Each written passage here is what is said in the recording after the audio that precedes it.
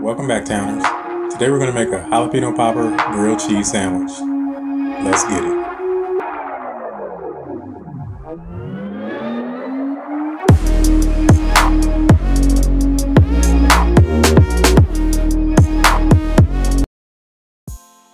Welcome back, Towners. To start off this recipe here, we have our bread here. We went back to Aldi's. This time we were able to find the Loving Fresh keto-friendly white bread. You can see it has 11 grams of carbs and 11 grams of fiber, which basically equate down to 0 net carbs, which makes it available for keto. If you're doing strict keto, you most likely wouldn't do this bread because it has the wheat in it. But if you're doing lazy or dirty keto, then you'll want to try it out. But hey, you got to do what you got to do sometimes. We went ahead and pulled out one of our homies, and we had some large jalapenos here. And went ahead and chopped that whole thing up, added that to the pan.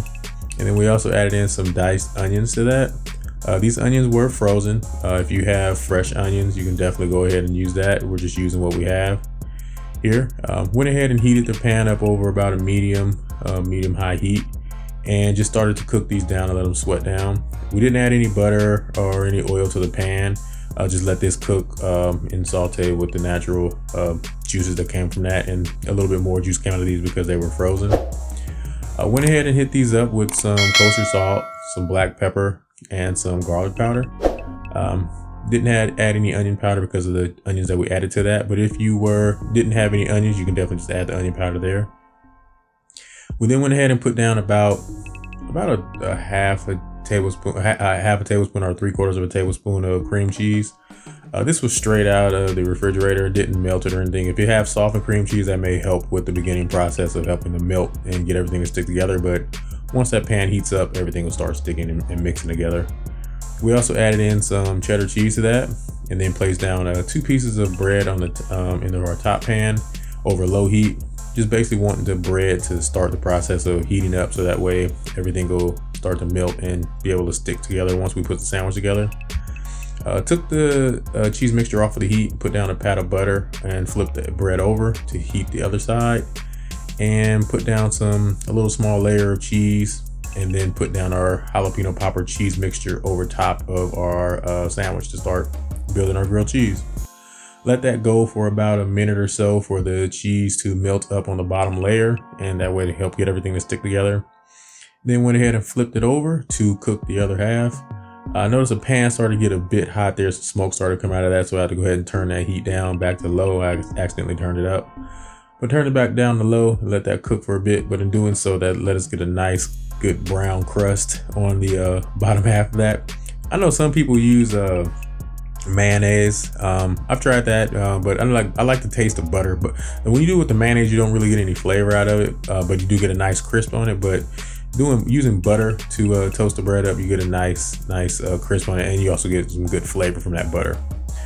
We went ahead and took our sandwich out of the pan once it was done, and placed it onto our cutting board, and pulled out our knife and went ahead and sliced this in half. You guys can see the insides of it.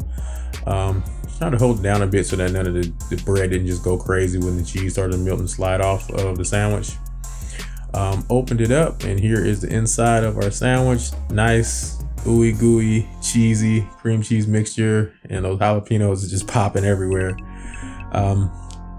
Here's a close-up of how our sandwich looked, and then we went ahead and just went in for a taste test for you guys. All right, guys, here's our taste test. Let's see. I know this is gonna be good.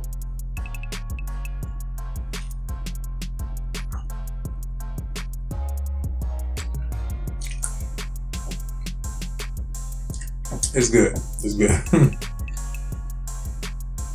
The grilled cheese came out great. Yeah, jalapeno, great spice. You know, I love that spice. Fresh jalapenos on that. You can use pickled if you like, or you don't have to use jalapenos at all if you just want the taste. But cream cheese, cheddar cheese, seasoned with a little bit of salt and pepper, some garlic powder, came out great.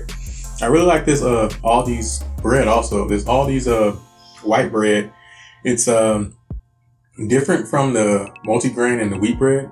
It's a bit softer. It's not as hard. The fresh out the bag. The other bread is a little bit harder, but this Aldi's white bread is a bit softer, sort of like the buns that we tried out. But man, this is good. I like this.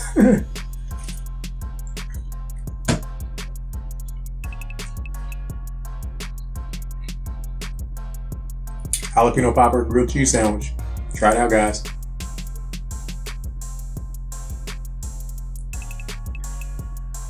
All right, guys, and that was our taste test.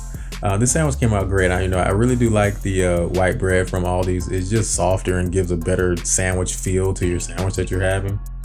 But if you guys have any comments or questions, please feel free to hit us up in the comment section below. And as always, thank you guys for watching. Enjoy. Enjoy. And please subscribe. Enjoy. Hey Towners, please like, share, and subscribe. If you have any questions or comments, please feel free to leave them in the comment section. All ingredients and directions are listed in the description box below each video. And as always, thank you guys for watching.